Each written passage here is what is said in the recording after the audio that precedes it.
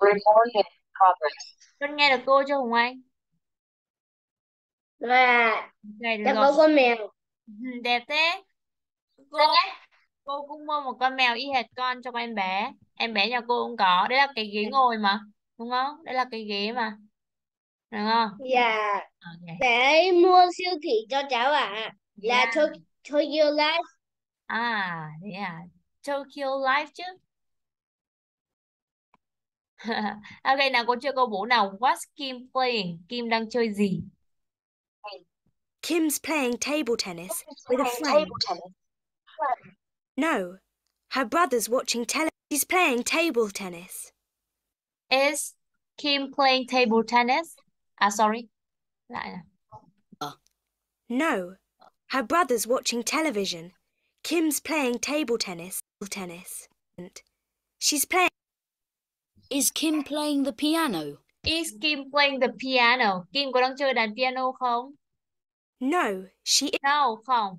isn't. Không, She isn't. Cô ấy không đâu. She's playing table tennis. She is playing table tennis. Cô ấy đang chơi bóng bàn. Is she playing with her brother? Is she playing with her brother? Thì cô ấy có đang chơi cùng với anh trai không? No, her brother's watching television. No, her brother is watching television. Không, anh trai của cô ấy đang xem tivi. Được chưa? Vậy thì câu số 4 đáp án nó phải là đáp án A. Con đã nghe rõ câu này chưa? Không rồi ai? ạ. Ok, tiếp tục nhá. Bài tập số 4 này. Trong bài tập số 4 này con sẽ nghe và tô màu nhá. Hùng Anh nhớ chưa? Nghe và tô màu bức tranh. Rõ chưa con? Hùng Anh, Rồi ạ. con sẽ có 2 lần nghe nhá. Bắt đầu nghe. Part 4. Look at the picture. Listen and look. There is one example. Find the flower in front of the tree. Which flower? The flower in front of the tree. Yes. Colour it black. Colour the flower in front of the tree black. Can you see the black flower? This is an example. Now you listen and colour. 1. Find the flower in the tree. Where? In the tree. Yes. Colour it green. Colour the flower in the tree green.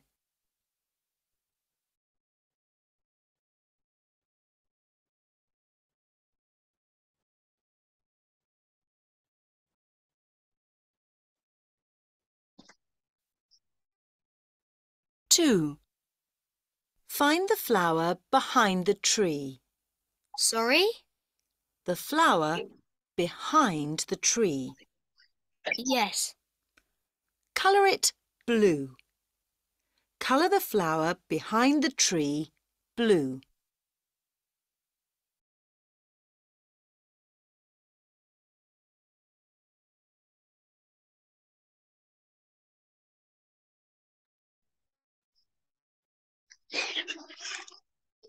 Three.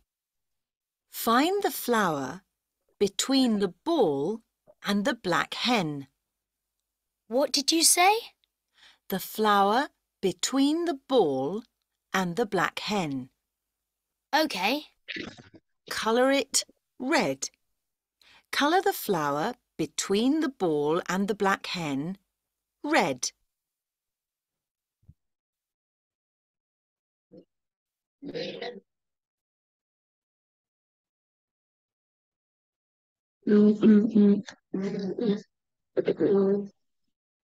Hùng Anh bỏ camera ra. Sao con che em ba camera thế kìa? 4. Find the Tập trung vào. Bài này khó đấy. flower under the big white hen. Under which white hen? The big white hen. Okay. Colour it black. Colour the flower under the big white hen black.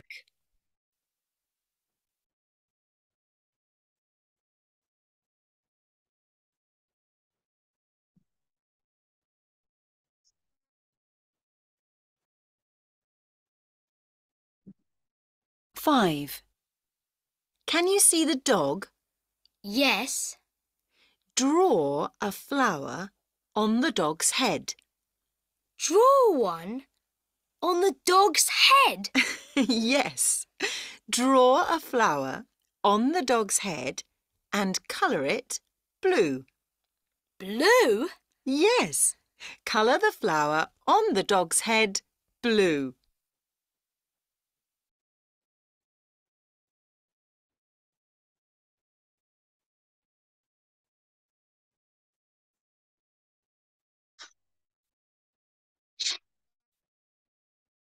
Now listen to part 4 again. 1. Find the flower in the tree. Where? In the tree. Yes. Colour it green. Colour the flower in the tree green.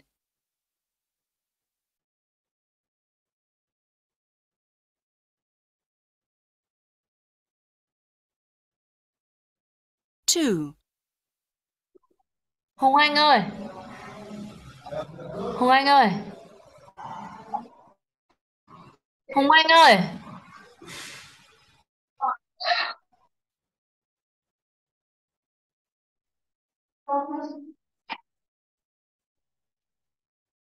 Con đi đâu đấy? Con đi tiểu ạ. Sao con không xin phép cô? Con phải xin phép cô chứ. Hùng Anh đã nhớ chưa? Lần sau đi Rồi đâu ạ. cô nhớ chưa? Nào nghe tiếp nào. Nghe đi nhanh lên cô chữa này. Chả xin phép cô gì cả. Colour it green. Colour the flower in the tree green.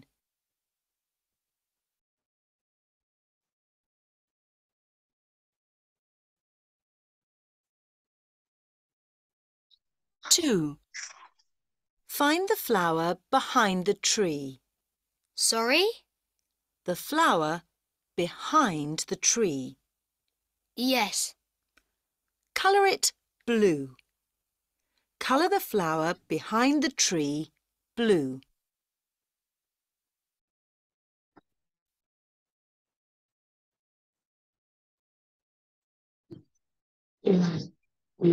3.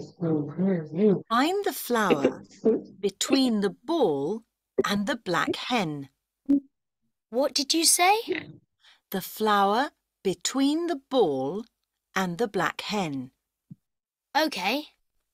Colour it red. Colour the flower between the ball and the black hen red.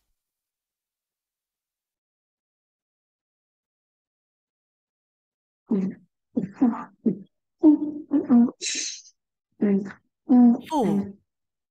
Find the flower under the big white hen. Under which white hen? The big white hen. Okay. Colour it black. Colour the flower under the big white hen black.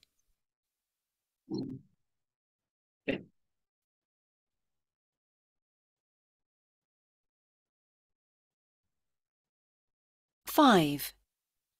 Can you see the dog? Yes. Draw a flower on the dog's head. Draw one on the dog's head. Yes. Draw a flower on the dog's head and colour it blue. Blue? Yes. Colour the flower on the dog's head blue.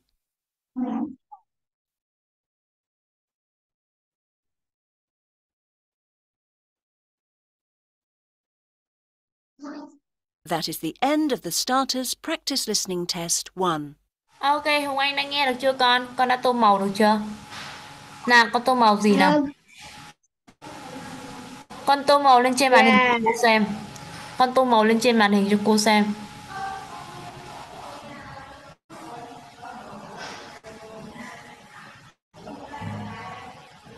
Đây à.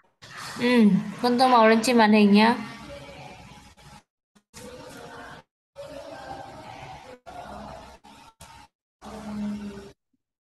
tô hết đi, sau đó cô sẽ chữa.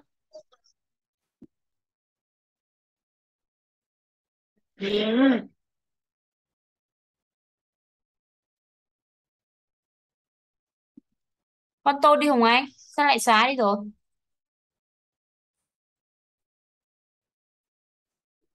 Ừ.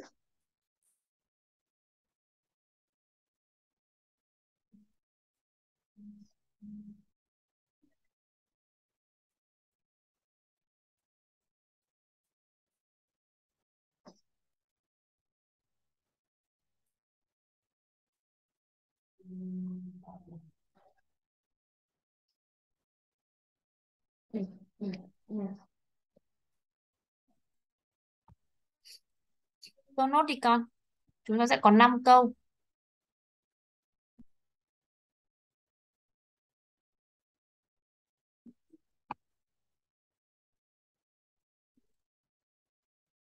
Nào, ngoài cái bông hoa đấy con tô nào đấy thì con tô nốt đi. Nó có nhìn nhìn cái gì đấy.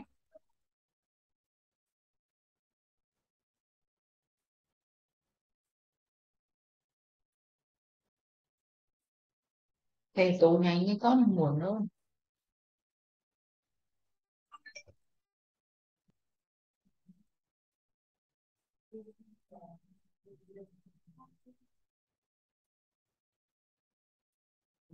Nào, sao chả thấy tô thêm gì thế con? Con tô được mỗi cái đấy à? Trả lời cho cô nào. Con còn tô cái gì nữa không Hồng Anh?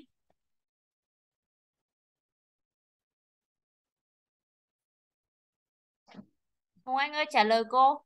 Ngoài hai cái đấy ra thì con Dạ, tô thêm gì nữa không? dạ, cháu không thể vẽ được. Không làm được à? Nào, cô chữa bài nhá. Đây là đáp án của cô. Ừ.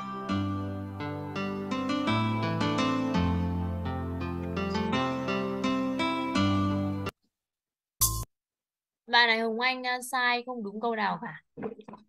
Có vẻ bài này lạ ha. Nào cô chữa bài này nhá. Bài này là con nghe con tô màu mà. Xong rồi người ta bảo con viết thêm gì thì con sẽ vẽ thêm gì thì con vẽ thôi. Nào chữa nhanh nhá. Part 4. 2.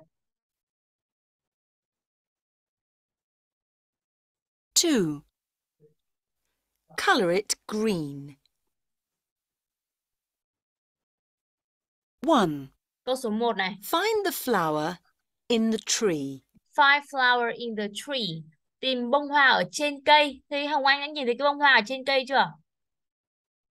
Rồi à, Tiếp tục ở nghe xem đó. màu. Nghe xem màu gì nào. Where? Where ở đâu? In the tree. In the tree ở trên cây ấy. Yes.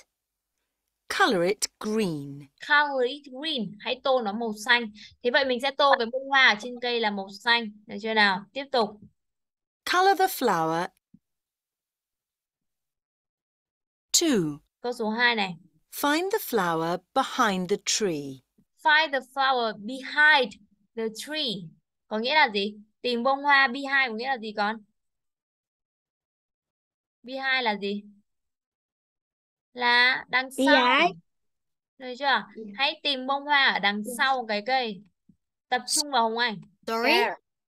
The flower behind the tree. Flower behind the tree. Đằng sau cái cây ấy. Yes. Colour it blue. Color it blue. Tô nó màu xanh. Vậy thì mình sẽ tô màu cái bông hoa đằng sau cây là màu xanh. Được chưa? Tiếp tục nhá.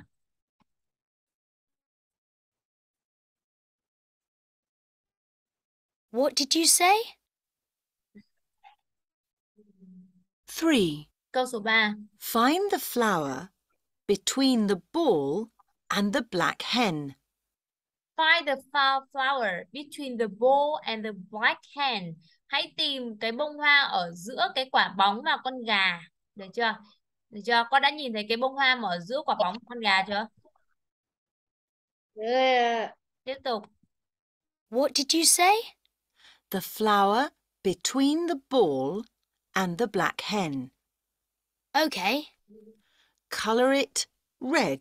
Color it red. Tô nó màu đỏ. Vậy thì mình sẽ tô màu cái bông hoa ở giữa quả bóng và con gà là màu đỏ. Con đã hiểu câu này chưa? rồi à. Tiếp tục. Color the flower.